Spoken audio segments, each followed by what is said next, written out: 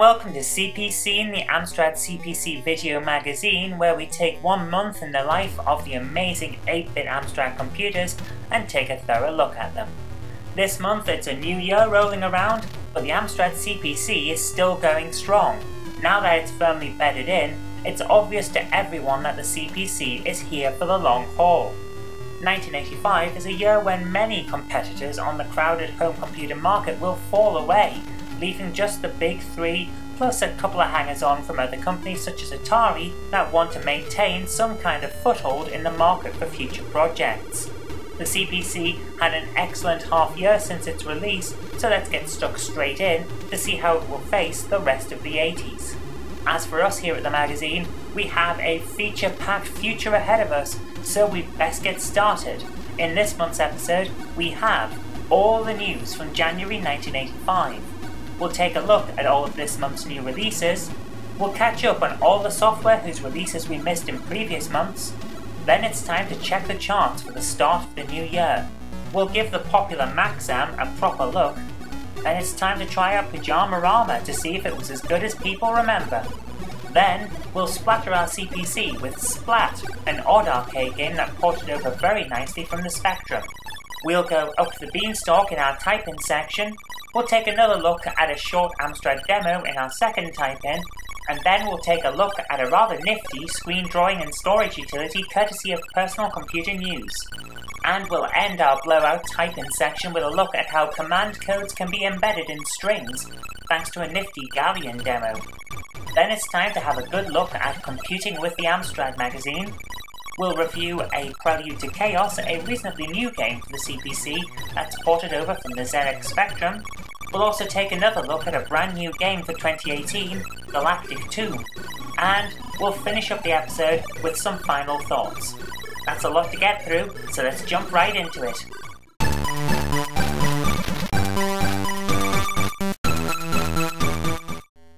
It's 1985 and the Amstrad CPC is entering its second year in great spirits.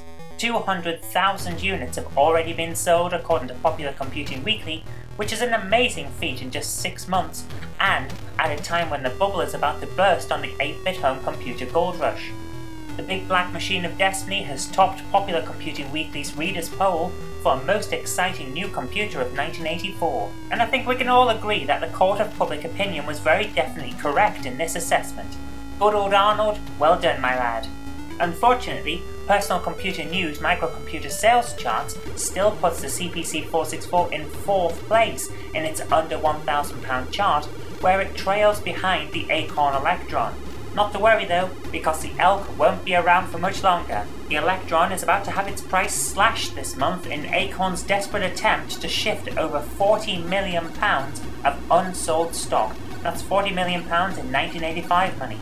But it's not all good news for the Amstrad, because the 16-bit equivalent of the CPC, the Atari ST, has just stormed the Winter Consumer Electronics Show, making a mark that will eventually help to kill off the 8-bit home computer market.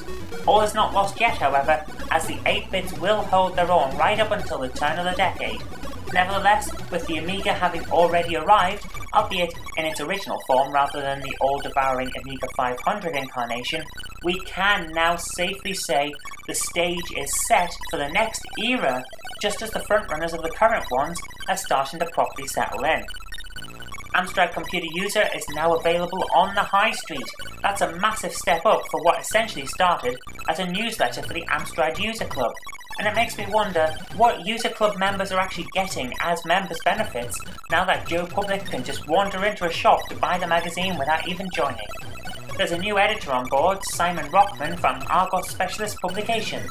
That's a branch of Argos Press, which perhaps explains how CPC 464 Computing Magazine has been able to get so pally with the official magazine. Rockman is taking over from William Pohl, whom viewers will remember was on damage control duties a couple of months ago thanks to that storm in a teacup in Popular Computing Weekly, which was caused because of the memory availability issues on CPC's CPM. That's a bit of a mouthful. Clearly running both Amsoft and 464 User Magazine will have been too much for one person, especially when the magazine will be going monthly very soon. So, Pohl is now the managing editor as well as running Amsoft, with Rockman becoming the magazine's day-to-day editor. It seems the change in page size on ACU hasn't gone down well with every reader, and the magazine is trying to address that problem with the editorial for issue 3. Here the editor tries to placate the Amstrad User Club members who are complaining that the new size magazines don't fit in their User Club binders. A problem that I think we can all sympathise with. Apparently there will be other publications from Amsoft that will fit, and those publications will be released at a discount for User Club members.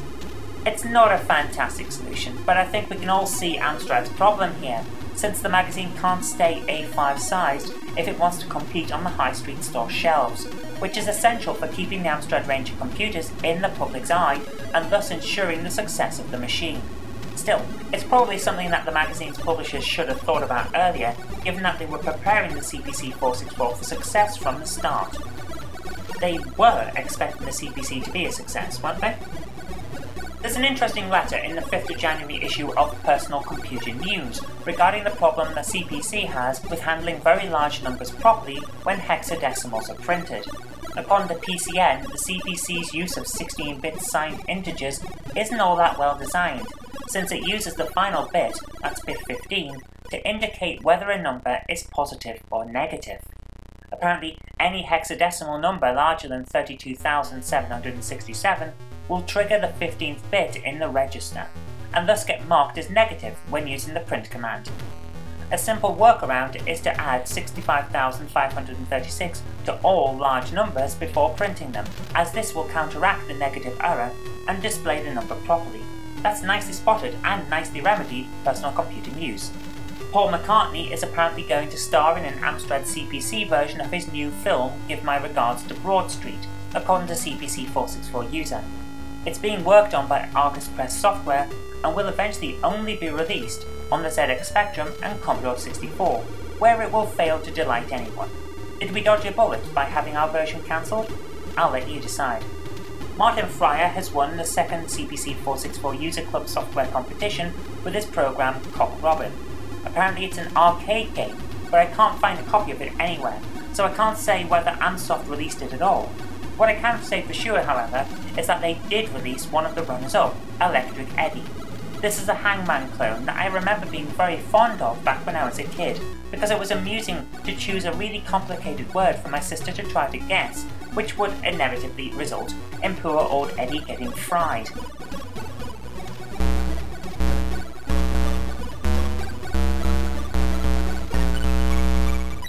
Kids are weird, aren't they? Anyway, last but not least, the CPC 464 has now launched in Asia, arriving in Singapore in time for the Personal Computer 84 exhibition. Singapore is a major hub for distributing to neighbouring countries, so it makes perfect sense for the Amstrad to arrive there in order to make its way into other Asian markets.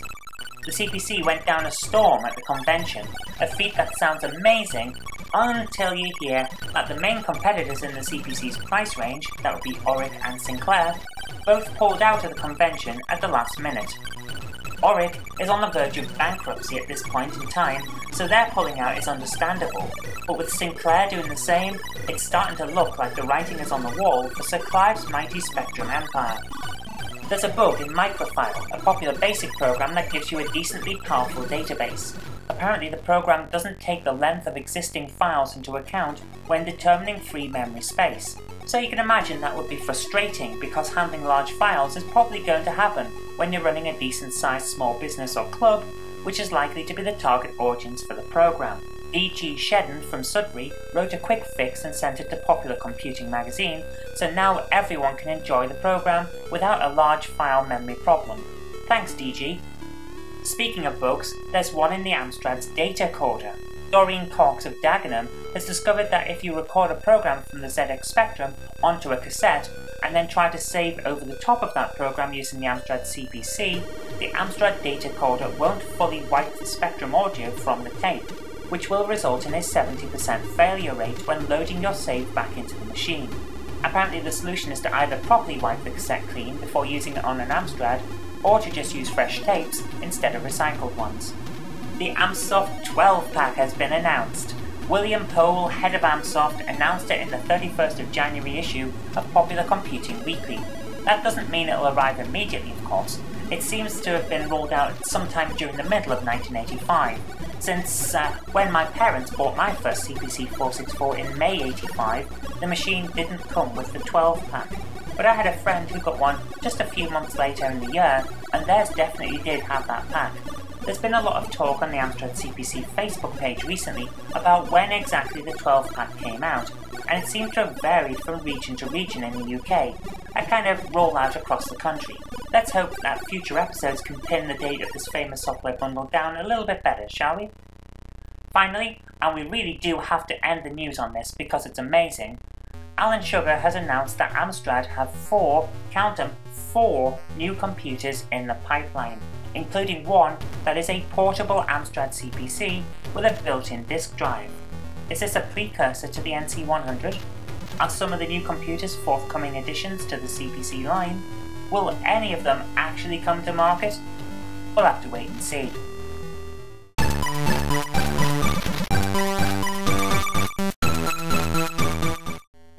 It's the first month after Christmas, and software houses know the kids who just got a shiny new CPC 464 have a bit of money in their pockets.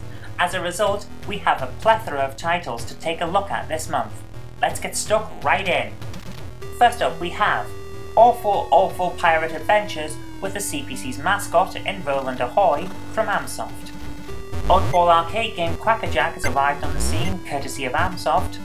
The infamous educational title Animal Vegetable Mineral has finally arrived, also from Amsoft. Hunchback is here, created by Ocean but distributed by Amsoft, another entry in what will be a long and successful relationship between Amstrad and Ocean that will continue well into the 90s. Space Hawks finally arrives, courtesy of Amsoft. This is a Galaxians clone and it's one of my favourite CPC games, so I can't recommend it enough. It's simple fun and I really do love it. Maze combat game Astro Attack arrives, also courtesy of Amsoft. They really are churning out these programs at a rate of knots back at the start of the CPC era. And it's a shame that this game doesn't move at a rate of knots. It's written in BASIC, and while it's very enjoyable, it does move rather slowly, and it could do with being compiled rather than run in standard BASIC format, just to give it a bit of oomph. Amsoft strikes again with Tennis Simulator Center Court. This is the first of 3 games released this month from publisher Epicsoft via Amsoft, and it's the first of 3 disappointments. This jerky mess claims to be tennis, but it's actually an uncontrollable farce that is outperformed by a Tiger LCD game. Avoid it at all costs. Then we have Detective, a game that's totally not Cluedo. Oh yeah, definitely not. Really it isn't. Honest. Anirog brings us an interesting arcade game in The Survivor. It's bright, it has some lovely chunky graphics, and the music isn't bad either. I like it. Amsoft has unleashed the mighty power of Bridget upon us. How will we cope? Then Amsoft followed it up with Classic Racing. When I first read the title, I have to admit, I was hoping this would be some kind of old-timey racing car game. But nope, it's a horse racing game. It's slow, it feels an awful lot like the computer is doing a vast amount of behind-the-scenes calculations between each input from the player, and overall, it's far too slow to be enjoyable, even if you're interested in horse racing. There are better options available, try one of those instead. Mutant Monty arrives on the Amstrad, courtesy of Amsoft once again. They really are churning these out, aren't they? It's time for some racism with Mr. Wong's Loopy Laundry, once again from Amsoft. Roland on the Run infects our systems this month, courtesy of Amsoft. Well, at least they tried, eh?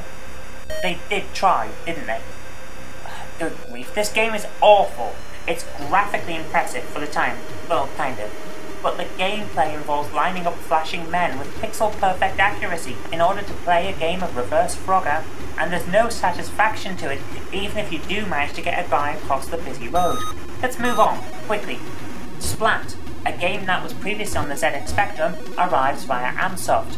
This is a weird arcade game that's actually really good fun.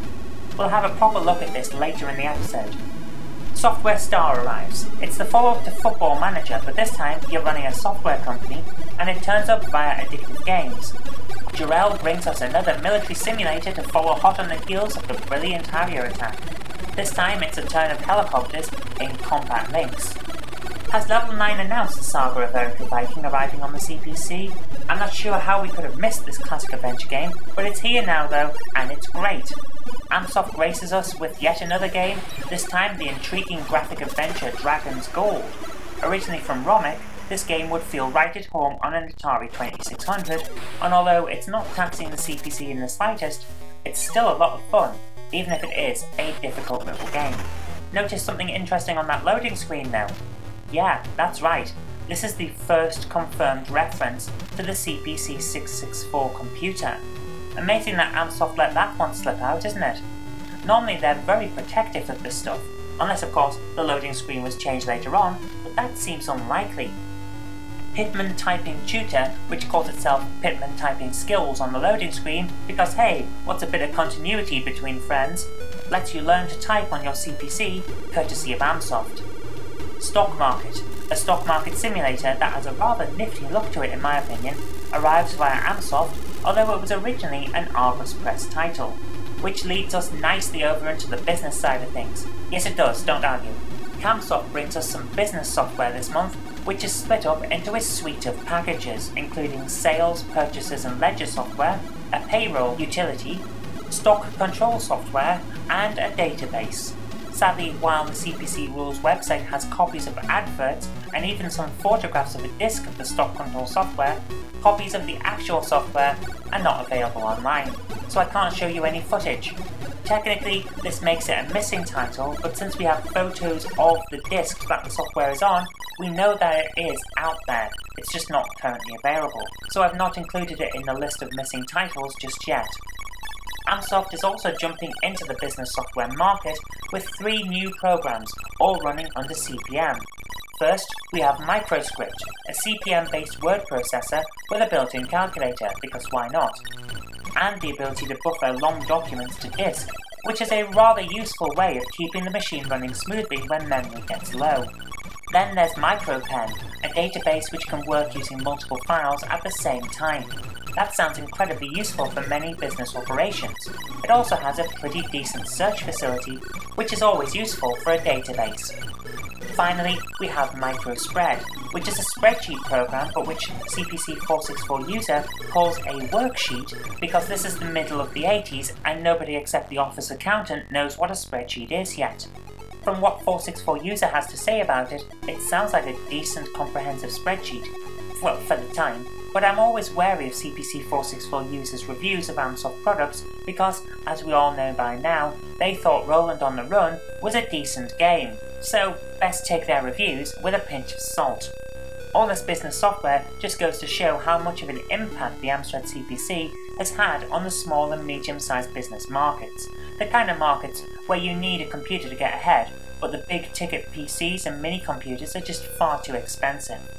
As we said before on this show, the CPC was never just a home or games computer, it was always targeted with the business world in mind, and it very clearly hits its target for that.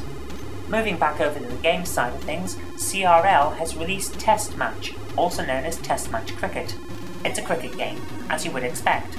I'm sorry to say that I'm not a cricket fan, and I never learnt the rules of the sport, so I can't really say whether it's a good rendition of the game or not, but what I played of it was actually quite fun, even if it wasn't anywhere near pushing the CPC to its limits. Wargame Redcoats from MC Lothlorien also came out over the festive season. Well, probably. This one sneaked onto the games list from a few advertisers in Popular Computing Weekly, but never reached their new releases listings, as far as I can see. It's a decent tactical war simulator that I actually had a lot of fun with, so if you're into that kind of game, this one is worth giving a look. As for those listings, the same advertiser claims they will sell you any Roland Rat games for £7.60 however, so clearly they don't really know what they're talking about, since Roland, the Amstrad CPC mascot, is not a rat. So take these adverts with a pinch of salt. But that isn't everything that's arrived on our beloved CPC. Kuma Computers are advertising at the front of ACU issue 3, and their advert shows a few new titles that I'm pretty sure we've missed in our roundup so far. So let's just list them all in the name of not forgetting anything. According to this advert of what Kuma has released, the ones that we've definitely mentioned before are Holdfast, which we covered in episode 2, Gems of Stradus, which we've definitely covered, Galaxia, a brilliant little game that we've mentioned in the past, Logo, which was released last month, and we discussed it in episode 6, and Zen Assembler, which we mentioned a few episodes ago. But there are also others, so let's cover those. Music Composer. A program that typifies Kuma's brilliant cartoon covers, and they have so much character. Database. EasyVAT, or EasyVAT, which sadly is not available online, and Home Budget. Dean Software also brings us yet more business software with 3 programs of their own. Easy Data, a database program, EasyVAT, a VAT calculation and bookkeeping program, and an address book database utility called Dean Database/Mailing List. They also produced Music Composer, a music composition utility. If all this sounds like the same kind of software that Kuma computers are advertising, well, you're not alone in thinking that. Are these the same programs? Did Kuma act as the publisher for Dean Software? Well, the title screen to Music Composer from Kuma clearly shows Dean Software as the creator, so the answer seems to be yes. At some point, text adventure creator The Quill has arrived on the CPC, but I haven't seen any fanfare about it. It's been around on the Spectrum for several months by this point, so perhaps I've just missed the point where the advert started to say that it was now also available on the CPC. Anyway, the back of the inlay has a 1984 copyright marker on it, so it's likely to have either been released by now or to be released very soon. We'll have to take a more in-depth look at this in a later episode, as it will become quite a feature in the adventure game scene. The CPC 464 user charts bring us more Amsoft titles that haven't been announced anywhere else, but which are apparently selling like hotcakes. The new titles in the chart are 3D Invaders, which is a fun but gimmicky game that doesn't quite live up to the brilliance of the original. Laser War, a really fun but sometimes frustrating single-screen arcade shooter.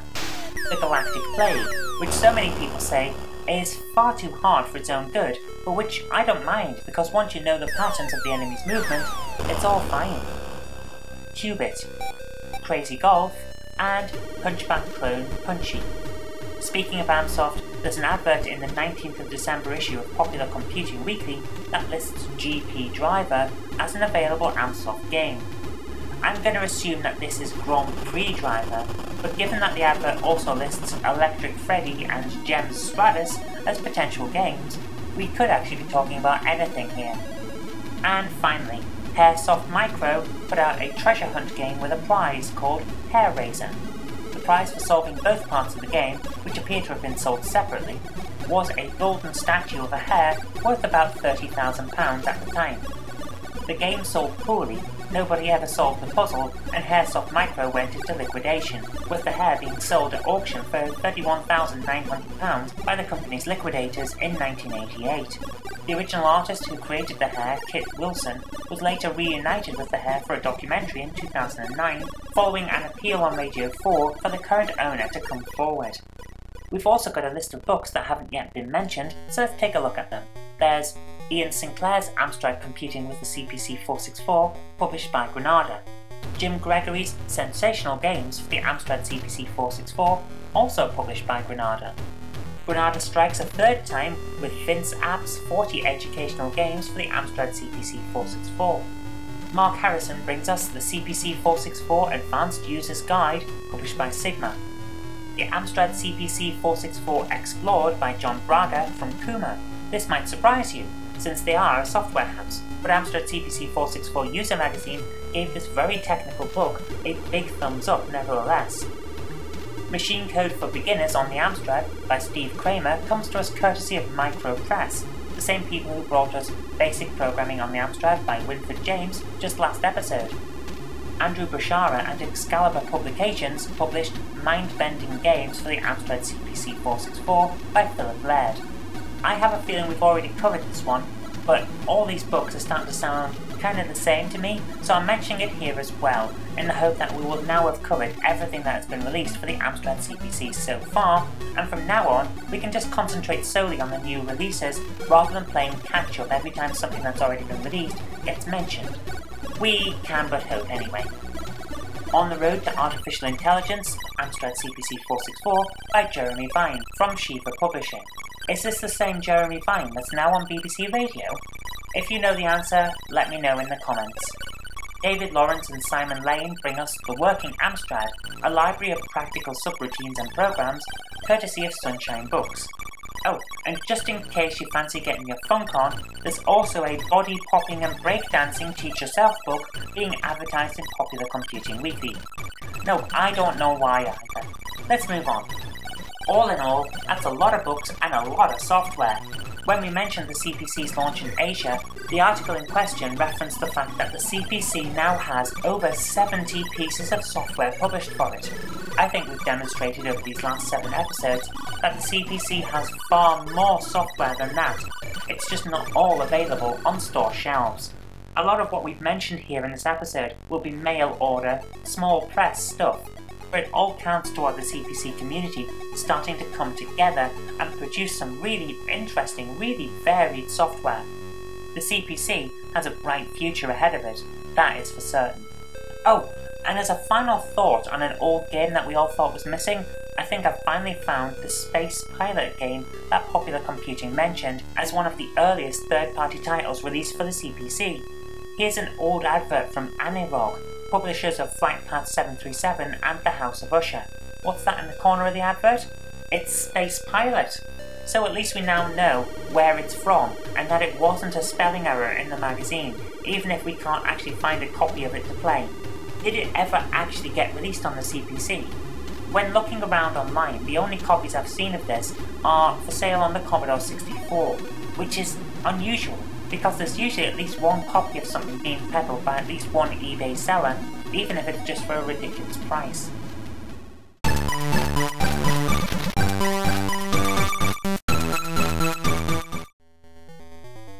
Over the last few episodes, we've talked about months upon months of software that has been announced for the CPC.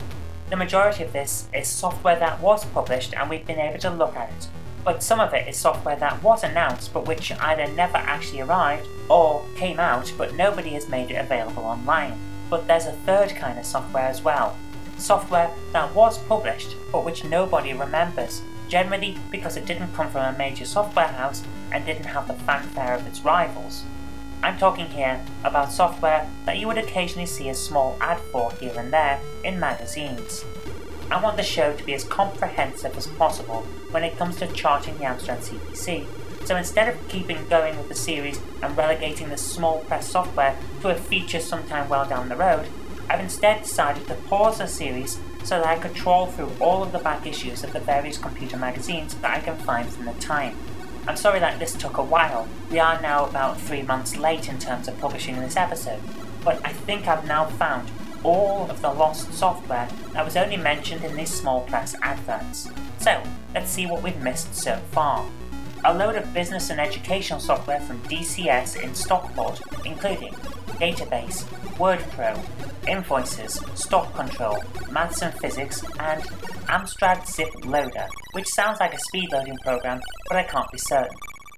Frank Cups has released a speed loader utility, which is untitled in his advert, but apparently it allows the CPC to load software at 2000 baud, and it will convert any existing software. I don't know whether that's true, but since he's trying to sell it for £6.50 in 1985 money, I really do hope it is true. I can't find a copy online, so that's another one for the missing programs list. Various dice games from eBallsoft, which issue 2 of 464 User magazine says costs £11 in total, so I'm assuming that they were all released together in a bundle. Pontoon, another version, but this time with sound, from N. Atwood.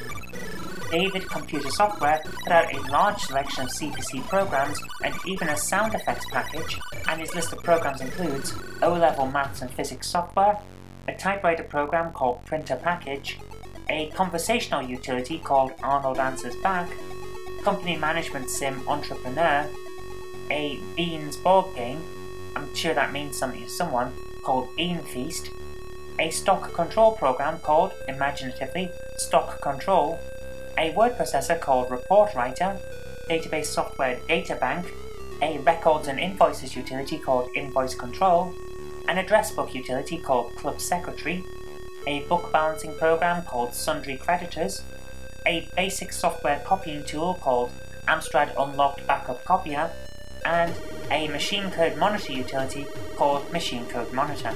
That's a very prolific output for so early in the CPC's life, I think we can all agree.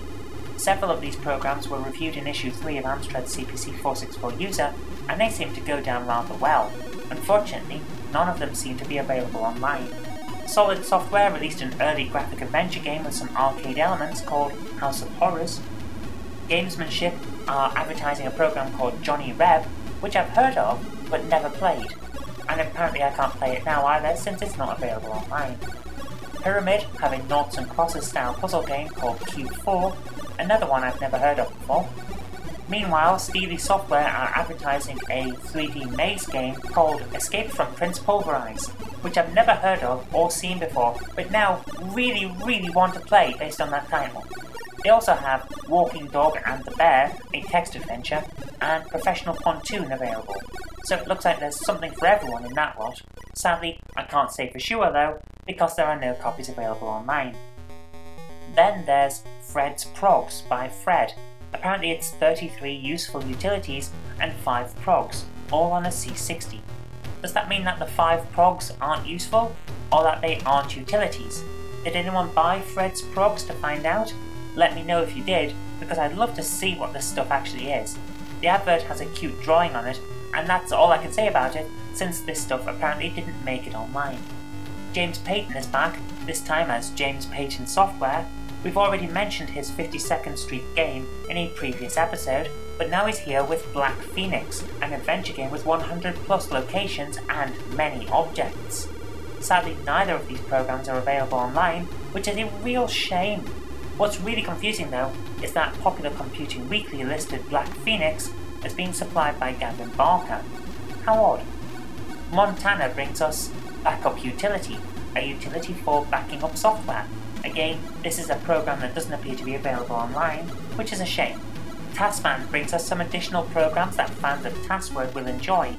First up is TaskPrint, a program that allows you to print your files in a range of interesting fonts. Quite useful if you don't want to be limited to the standard dot matrix output. Then there's TaskCopy 464, a screen printing program that lets you take a copy of whatever is on your screen and dump it straight to the printer. That would be very useful for anyone who needs a copy of their computer's screen output and needs it fast. Fanzine editors and computer magazines would no doubt find this quite useful. Well, providing you have the right printer, that is. Both of these utilities are only compatible with a small range of options. Since we're discussing TaskPrint, it's worth noting that there's a very interesting quirk when using TaskPrint in conjunction with a disk drive. According to Graham Paterson, who wrote to Popular Computing Weekly, it's necessary to load with the load command the font you want and then save it to disk, which will apparently create a point-down file. This can then be loaded in as a binary, and the address to load each font is different. See the scan that's on the screen now for details. You then need to follow the instructions in the manual to create a basic file for the font. Run the basic file, and it will load the DAT file, then run TaskWord for you. To me, that seems a bit cumbersome, but I suppose the thing to remember is that you only have to do it once, and then it's all done and all ready for you whenever you want to use the various fonts. Skywave Software is selling their own version of Fig 4th, with the promise that buyers will be able to upgrade to 4th83 when that becomes available. I can't find any copies of Skywave's Fig 4th, but they did release an AMS 4th in 1984. I don't know if that's the same package, but then again I can't find their forthcoming 4th83 either. Is this missing software? Did it ever actually arrive? I don't know. If you know, leave your answers in the comment section. CP Software, haha, I see what they did there, brought us Bridge Player, a bridge program, and Super Chess, a chess program. They were advertised in issue 3 of CPC 464 User as coming out in either December 84 or January 85. So we are right on time for these. According to the CPC Power website, Bridge Player arrived in 1984, while Super Chess was a 1985 program. Camel Micro strikes again. Not content with number 11 being a missing game, we now have Home Pack, a home budget and energy calculation utility, and CP Chess, but neither of these appear to be available online. Does anyone have copies to share with the community? Preservationists and CPC historians need to see this stuff. Viking Software brings us yet another word processor, this one called Vortext. plus a mini database system called Card Index, and a character generation tool called Character Builder. When I saw these three laid out in CPC 464 User Issue 3's list of available software, accompanied by the name of the publisher, I immediately thought of this stuff as being a software to run a Dungeons & Dragons campaign. I can't get away from that thought for these, so let's move on. P-Sheriff brings us another database program, simply titled Database. I'm sure we've already mentioned Speedmaster, a program that lets you save your software at a higher baud rate so that it loads in quicker. Eversham Micro Center keep advertising it in Popular Computing Weekly, and apparently it runs at a range of speeds up to twice the usual rate. So that's pretty cool, or at least it would be if we could find it. LP Daily brings us a utility for printing price lists for a chip shop called PriceList. Although why you would want this when you could just use a word processor is anyone's guess. Each their own, I suppose. N. Berryman brings us a character set redefinition program that writes the basic code out for you, which is useful. I'm not convinced it's £4.50 worth of useful in 1984 money, but there you go. H&I Software have screen editor and character definer software. It seems like just about everyone was offering software like this back at the time, which makes me wonder why I had so much trouble getting some of this stuff when I was starting out in coding later in the decade. Interceptor Software brings us several adventure games that we just didn't know about, and an advert at the back of CPC 464 User Issue 4. Along with their Forest at World's End and Jewels of Babylon games, they also have Message from Andromeda and Heroes of Karn. Nice! Ubix Software released Paranoid Pete at some point around September 1984, but there are no copies online as far as I can see. It appears to be some kind of Weetabix themed arcade game based on the advert. On the business side of things, Quest International Computer Technology brings us business control program Amstrad Business Control, which appears to be an accounting, stock control and ledger program. It sounds very complex, but sadly, it's also a program that has not been archived online, so it could well be lost to time. If that wasn't enough, Gemini Marketing brings us even more business software with Database, a database program, Report Generator, which appears to be a mailing list editor, record editor, and document writing tool that allows people to write effective reports by pulling in information from other programs, notably a database. It sounds a lot like they're doing stuff here. Now, people would now not even think twice about doing in Microsoft Word, which shows just how far ahead of the times the CPC was. They also have a home accounting package called Home Accounts. Sadly, while Gemini software has been made available online, the cassette file copies that are available don't all work, and where they do work, it's not 100% reliable, so they have to be added to our missing releases list. It's a big shame. Does anyone have working copies of this software that could be made available to the wider community? But that's not all. Veil Services have also launched some business programs for the Amstrad CPC. Their first is VAT Accounts, an accounting program that logs inputs and outputs, as well as exporting and or printing full records. Their second offering is Stock Control and Price Lists, which is a stock control utility, as you might expect, and it prints out formatted price lists. Lovely. Well, it would be if copies were available online anyway. Another one for the missing list. Last but not least, or maybe it is, I can't say, there are no copies. We have Cashbook from V. Tiverton. Well, I think that's what they're called. The scan of this particular issue of Popular Computing Weekly is not very clear. Based on the advert, it's a home accounting program. And that's all the missing software that we know of so far. From now on, I'll keep an eye out on all of the small ad sections from the magazines that we use, as well as trawling the regular sources of information for Amstrad CPC offerings. We should therefore be able to keep fully up to date with everything that came out for the CPC range this way. Now, let's move on because we've got some chart action to take a look at.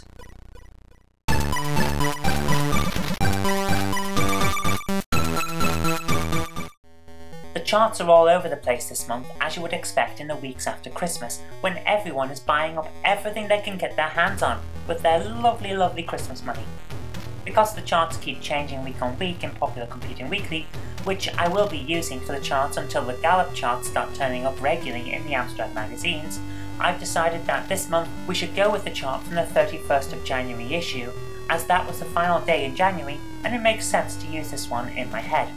So, this month we have, at number 10, the mighty codename Matt is still hanging in there. But here's a first for the show, because Roland on the Ropes is clinging on for dear life with just as many sails, which makes them joint 10th position. Roland in the Caves is still entrenched in 9th position. Meanwhile, Classic Adventure delves right into 8th place. Fantasia Diamond drops in at number 7. Blagger blags its way into 6th position. The Mighty Hunchback leaps into the charts at number 5. Football Manager started the year at number 1, as you might expect it would, given how popular it managed to be over the years, but by the end of January it has slipped a bit, and now it's sitting pretty at number 4. The Forest at World's End is still in the charts after all this time, in 3rd place. Manic Miner storms into the charts at number 2, and the brilliant Steve Davis Snooker retains its top spot for the 2nd episode in a row. So that's the charts for January 1985. With Amsoft still dominating the top 10, it will be interesting to see how our first-party publisher fares for the rest of the CPC's formative year.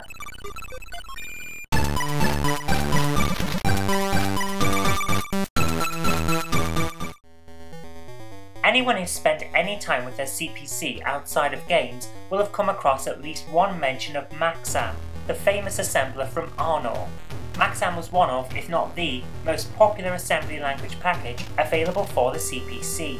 It's what many games and other utilities were actually written in, so even if you've never seen or heard of it during the CPC era, you certainly would have used some of the things that were created with it.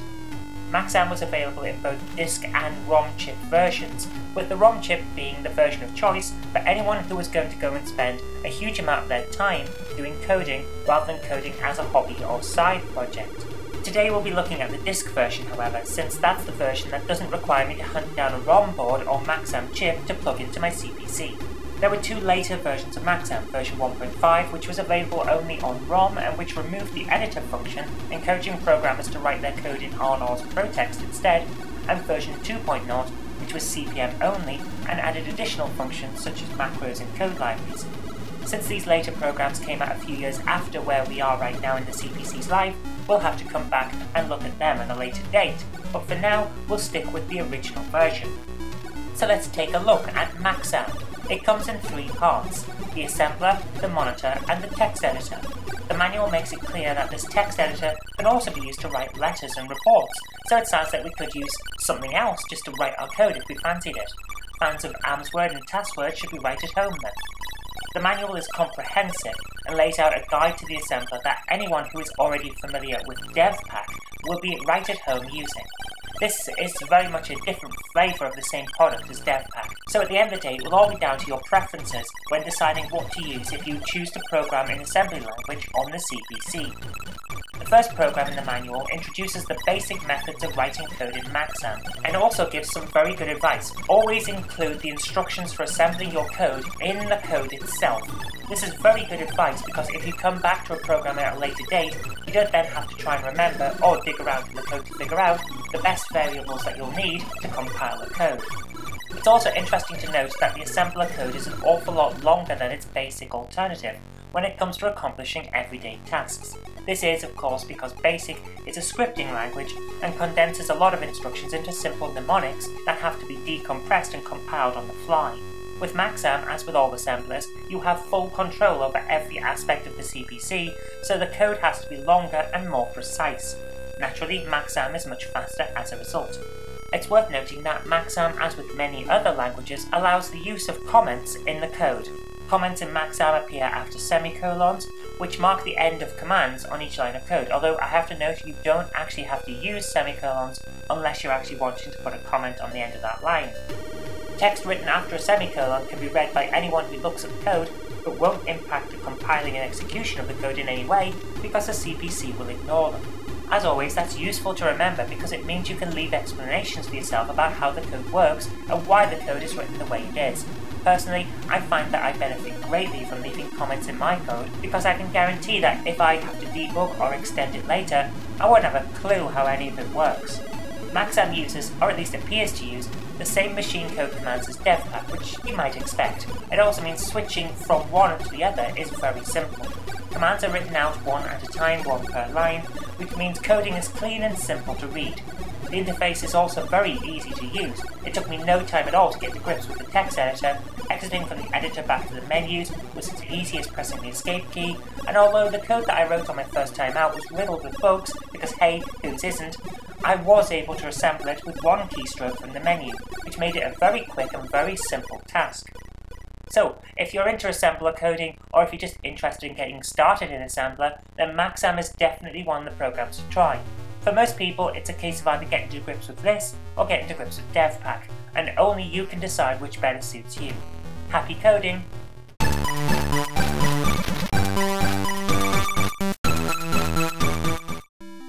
Pyjamarama is one of those games that people rave about, but which I have to admit I'm not a big fan of.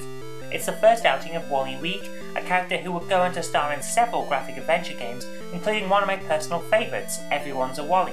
In his first adventure, however, he's coming to us directly from the ZX Spectrum, and it shows.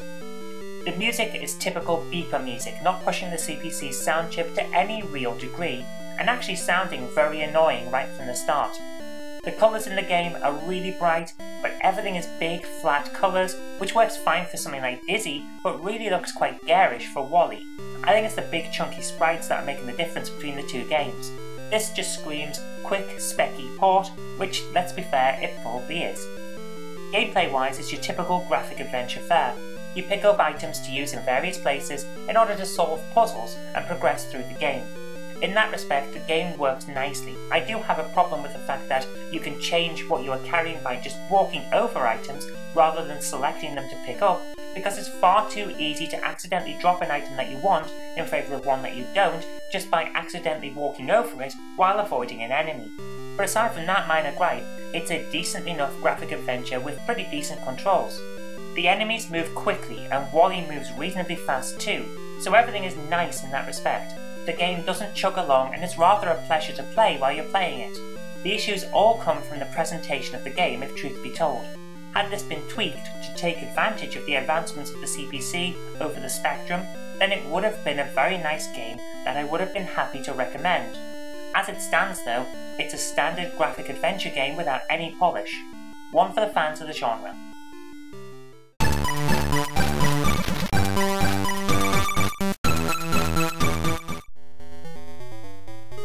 As arcade games go, the best ones are always the simplest, and Splat is definitely one of the best ones. At its heart, it's a simple maze game, where you're expected to collect items for points while attempting to get to the end of the level. But the twist here is that the maze moves and the border is deadly. You control Zippy, a weird frog-like creature that eats grass. Your goal is to get Zippy to the exit on Maze 8, which is easier said than done because the maze moves quickly and it will change direction at random. Zippy moves quickly, probably a little bit too quickly if I'm honest.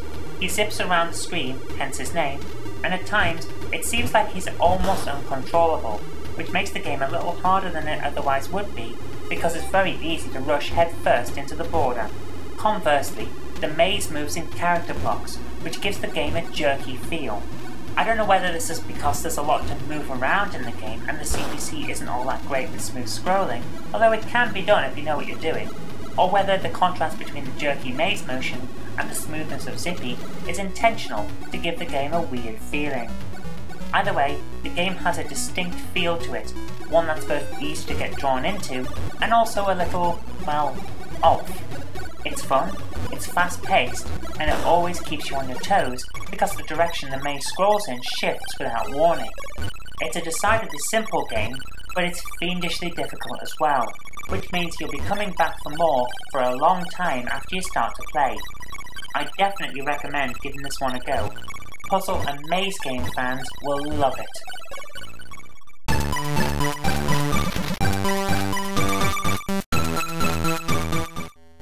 Jack and the Beanstalk, as the game calls itself, although issue 3 of Amstrad Computer User titled the listing as Up the Beanstalk because continuity doesn't seem to have been popular in 1985. Anyway, Jack and the Beanstalk is a short text adventure game that covers 3 pages of dense text in what ACU described as a bumper games bundle for those with agile fingers, although I think modern audiences would be more likely to describe it as a strenuous eye test for people who don't mind trying to decipher dense black text from a bright yellow sheet of paper. ACU's colour scheme is atrocious in the early issues, it really is. Anyway, the game is a text adventure game from Steve Lucas, who came close to winning the second ACU £2,000 game contest, so well done Steve. The game revolves around Jack, who is an unemployed young man constantly being berated by his mother to get a job. He decides that the best way to get her off his back is to find where the local ogre lives and steal all of the ogre's money, because apparently crime is acceptable in this world as long as the ogre has already stolen the money from someone else. Two wrongs don't make a right, Jack. Anyway, the game is presented in classic early CPC style, multicoloured text on a traditional Amstrad blue background. It looks good and it's easy to read. CPC text adventure fans will feel right at home with this one, so let's jump right in and see how the game plays. At its heart, this is a fun game. The puzzles are decent enough, the writing is fun, and everything works as you would expect for an early type-in game. I don't like the fact that the game bleeps every time you enter a command. That got old really quickly, but you can turn that off by editing the appropriate line in the game code, because this is a type-in after all. Which line of code do you need to change? Well, that is the problem that I have with this listing. It's dense, really dense. I couldn't find the code on my first try, even though the magazine has a comprehensive list of what each section of the game code is for. Is it in the main game loop? One of the various subroutines to handle the various commands?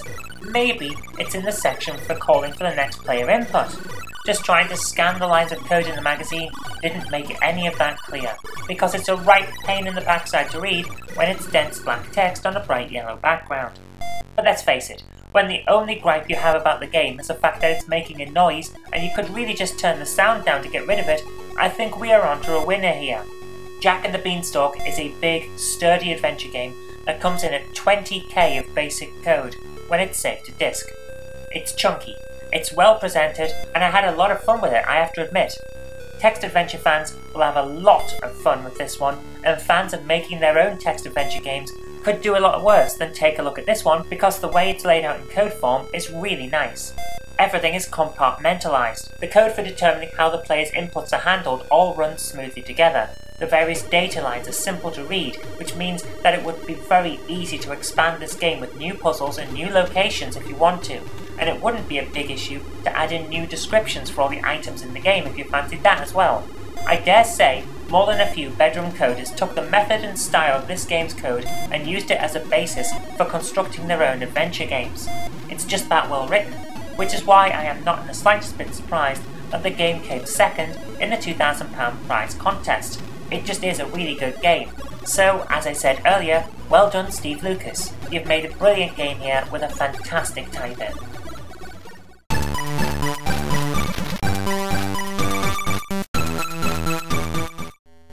This short type-in, which clocks in at just 34 lines of code, is another basic demo that animates the screen.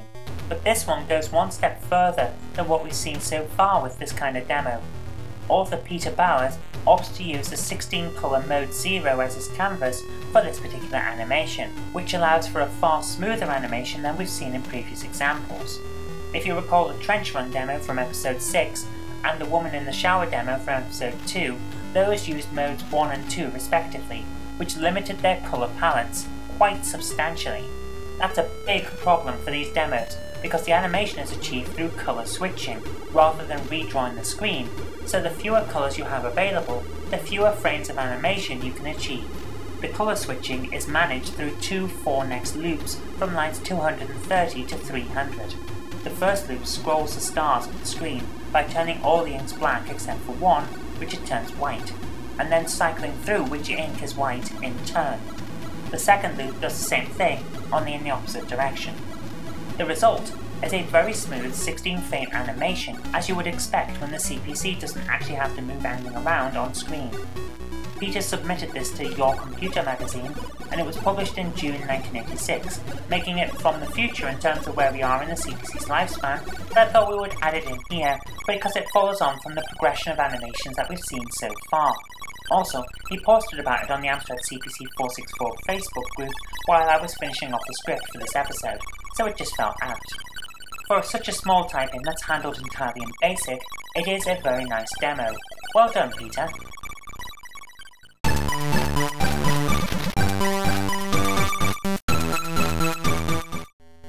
The ability to draw an image and then store that image to redraw it later is very useful when either making art on your CPC or adding graphics to games, such as putting an image into a text adventure game. That's where this nice little utility from the 5th of January 1985 issue of Personal Computer News can come in handy. Draw utility, as the listing calls itself, is a dense piece of coding created by John Keneally, and it comes in two sections: a program for drawing pictures and a program for loading them into memory and then redrawing them onto the screen. Mr. Keneally states in the code that this second program can be incorporated into your own software, which means text adventure writers can have their own graphics added to their games. Very useful, I think you'll agree. As I said, the code in this typing is dense. I lost track of the amount of times that I lost track of what I was telling CPC to do while I was trying to type this thing in. It uses a lot of trigonometric functions, integrations, extensive use of the draw and move commands, as you would expect in a graphics listing, and commands like that. Some of this is what you would find in many other programs, while the rest is not. What is interesting is how small the listing is for what it's doing, which is a testament to how densely packed the code is. On line 260, you can see a list of what appears to be gibberish, followed by a long line of go-to commands.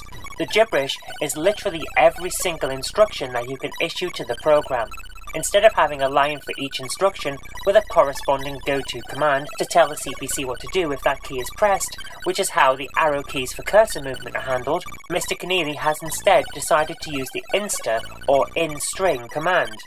Insta is a clever little instruction that allows you to search for a particular string inside another string. By combining all the instruction keys into one long string, he demonstrates that you can then use one line of code to send the CPC off to whichever portion of the program you need it to go to when it finds that a key is pressed. Earlier in the program, a string was defined as the string holding the latest key press, and the insta command will stop at the first instance of whatever is being searched for, so by using insta with a string, the CPC is told to start searching all the way through that line of possible commands, and then to go to a load of subroutines in the code to execute a command so long as the key that was pressed corresponds to one of the program's commands. If it doesn't, the key press will be ignored because a string won't be found inside that list of commands using the insta command. That's a really cool trick, and it cuts down on a lot of memory use. The drawing program itself is pretty fast and very easy to get to grips with. It's all down to drawing lines and curves on the screen. You can select a position on the screen to start a line or a curve, then select another position on the screen to end that line or curve. Then you are asked for the angle of the curve. Enter 0 for a straight line. That's pretty much it. The only odd feature I found was the way that it uses a partial infill command. It doesn't operate the way you would expect, certainly not the way that the fill command in Basic 1.1 works, for example. It doesn't fill in an area like a modern paint program would. Instead, it draws a curve from the point where your cursor is back to the last point you selected for drawing. This takes a bit of getting used to, and it also means trying to infill an area can take an awful lot of time. But at the same time, it means that you'll get very accurate infilling if you handle it right. All in all, I'm really impressed by this program, and I'll be uploading the type-in as a DSK file to the CPC wiki. It should be on the site by the time you see this episode.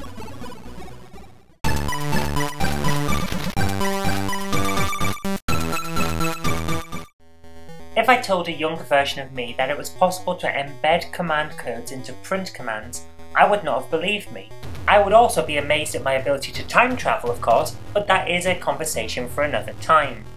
Modern computer users will be well aware of the standard hacking technique whereby commands are hidden inside data requests and other strings, which are then run by the computer receiving the strings, even though that's not really supposed to happen.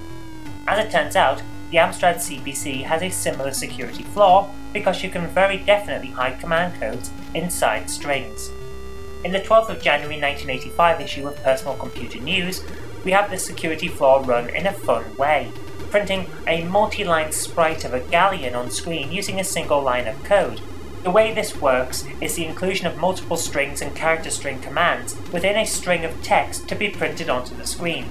These commands carry instructions to move the cursor and print in different colours, which the CPC is interpreting as it goes along. The string is set up across multiple lines of code, which makes it easier for us to interpret what's going on here. Lines 110, 120 and 130 all set up the string, while the string itself is printed on both lines 140 and then again on line 150, which allows the Galleon to move on screen. Line 140 moves the Galleon from left to right on the screen, while line 150 moves the Galleon from right to left. Then the movement starts again. Now, I'll admit that the movement is a little bit jerky and the graphics flash while the screen is being redrawn, but we can excuse all of that because smooth scrolling and non-flashing graphics aren't what this is all about. What we're interested in here is the fact that at no point have we typed a pen command to change the colours, yet look at what we have on screen. Multiple colours on the Galleon, plus the previous position of the Galleon is being overwritten. That is amazing. How this works appears to be all down to the use of the string command embedded into the variable being printed to the screen.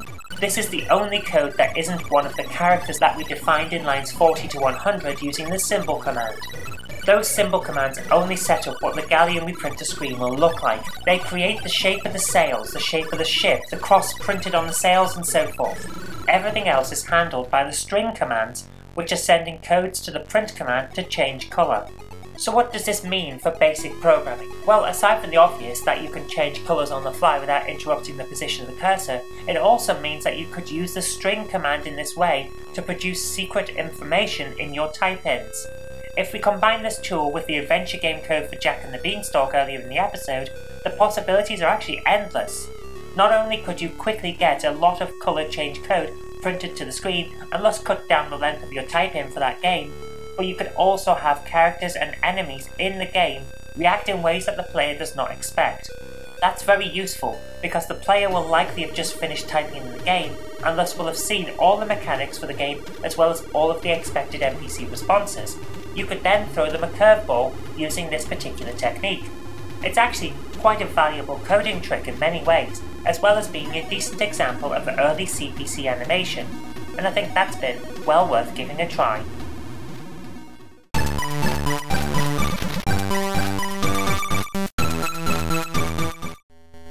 When I first bought the CPC 464/6128 hybrid that I now use for this video magazine show, it came with a bundle of old print magazines. They were all magazines the previous owner, because this machine was second-hand, had bought while they had been using the CPC as their main computer. Amongst the magazines were a number of issues of Computing with the Amstrad magazine, which had ceased publication 2 years before I bought the machine. Computing with the Amstrad was one of those magazines that had no actual reason to exist. It brought nothing new to the table in comparison with its competitors, but it was one that I was glad existed nevertheless.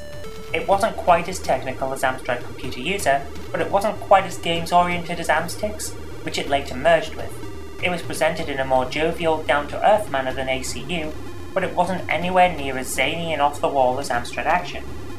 It occupied the middle ground in pretty much every respect, and that's probably one of the reasons why it only lasted for 4 years.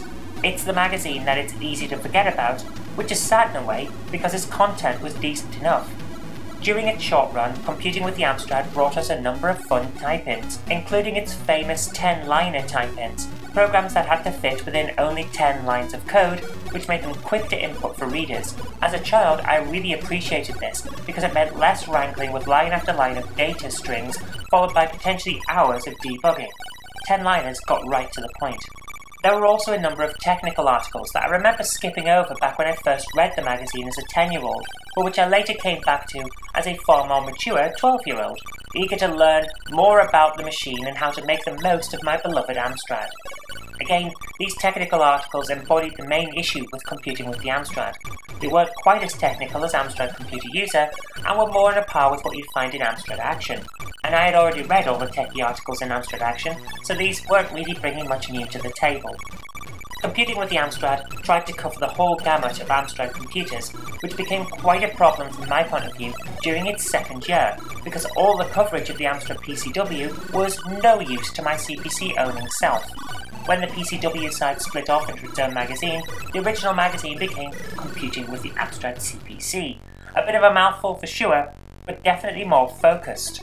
Having all the articles being about the machine that you own is definitely more of a selling point. Sadly, it wasn't enough to keep the magazine going. around the time the PCW stuff split off into a separate magazine, Amtix merged into Computing with the Amstrad. This merger lasted for 16 issues, after which the magazine rebranded once more, becoming CPC Computing.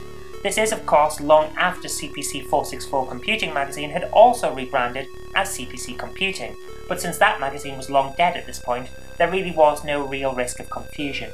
The new CPC Computing magazine lasted for only 4 issues, before CPC Computing was absorbed into the official magazine Amstrad Computer User, then ACU, which is something that I still find weird because they weren't even owned by the same publisher. We will have to look into what was going on there in a later episode because this has to be a story worth telling. Overall, Computing with the Amstrad was a pretty solid all-rounder magazine that just didn't have a specific selling point that could put it above the competition.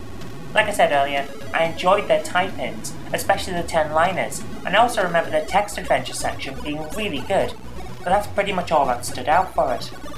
Coming up to the modern day, it's a real shame that this magazine hasn't been archived online.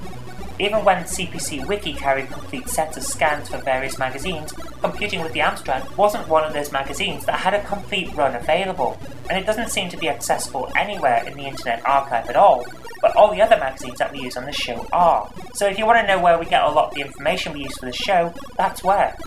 And if that's not a testament to the legacy of this magazine, I don't know what is. It's a real shame that an archive isn't available because Computing with the Amstrad is decent enough to warrant it. It wasn't a standout title, but it was pretty good.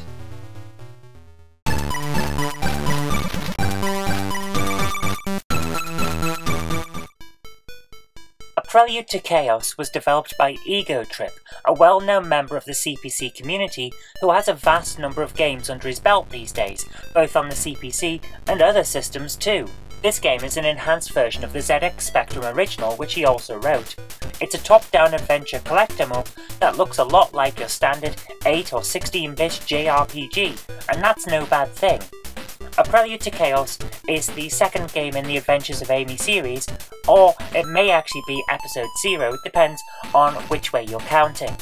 Anyway, whichever way you go with it, this time Amy is trying to collect 50 power jewels and also disable a load of machines so she can stop an invasion by the nefarious cyborg queen as the game describes her. This is all done by wandering around a top-down map in true console action-adventure style. The game is very well drawn, very nicely animated and runs smoothly. It feels an awful lot like The Legend of Zelda, and it's a pleasure to play. Some of the puzzles can be a little bit tricky at times, and working out which spells to use here and there can be a bit of a pain at first, but do persevere, especially if you're into action-adventure games and classic-style RPGs, because there's a lot here to enjoy. The music on the title screen is great, but you'll find that it disappears when you're actually in the game. The game is quite silent when you play it, aside from a few sound effects here and there, such as when you hit or when you fire a magic spell. But that's really not a problem, because you do actually get sucked into the game quite easily, and I did enjoy what I was playing. If I had one criticism of the game, it would be the colour choices. I know the CPC has a limited colour palette and most of it is made up of neon, and yes, this is running in mode 1, so it is only 4 colours that you can have at any time, but the background on some of these map areas is a little too bright for my liking, and then on other areas it's a little bit too dark, and that can make the game hard to look at sometimes. It's nowhere near as bad as Panic Dizzy, but sometimes it can get a little bit eye-straining. That's only a minor quibble though. The game is written in C, using CPC Telera, a modern game development kit that I will be discussing in more detail in a future episode. But for now, we can just say it's a very powerful tool, and it lets you make great games like this one. All in all, the game is really good fun, and I enjoyed playing it. So if you get the chance, give this one a try. It really is definitely worth your time.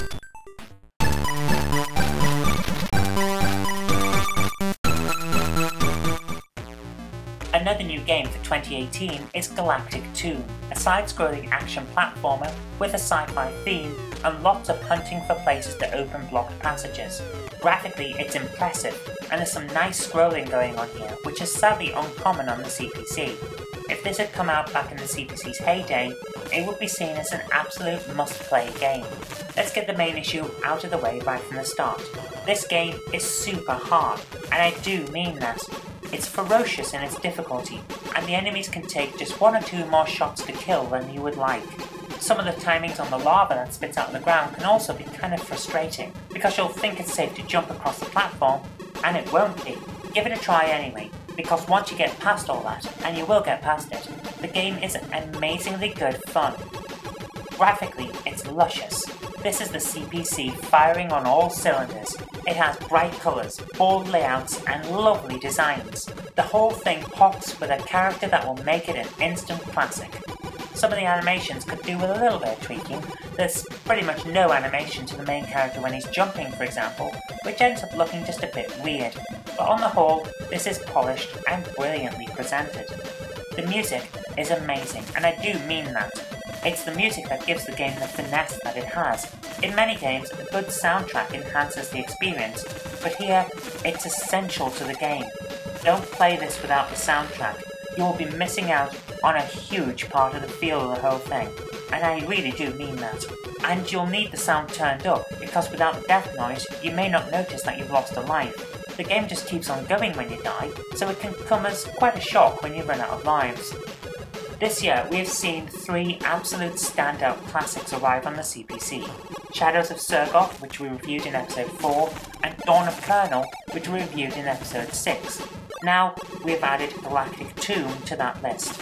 These 3 represent the Amstrad CPC at its peak, and they are all incredibly strong contenders for Game of the Year 2018. Which will win? Well, there's still the CPC Retro Dev competition to come as of the time of writing this section, and we may see some more fantastic entries pop up from there, but for now, we've got a very close contest for the prize, and Galactic Tomb is right up there with a strong fighting chance.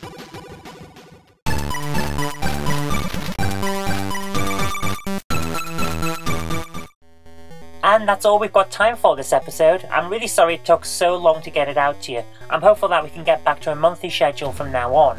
In the meantime, I've created a short text-based choose-your-own-adventure game, so now that you've finished watching this episode, you can give that a try to keep you entertained until the next one arrives. There are several ways to die in this game, but there is only one way to succeed. Can you find it? This game is available from the CPC Wiki for free, and the link is in the description box. So, until next time, happy computing!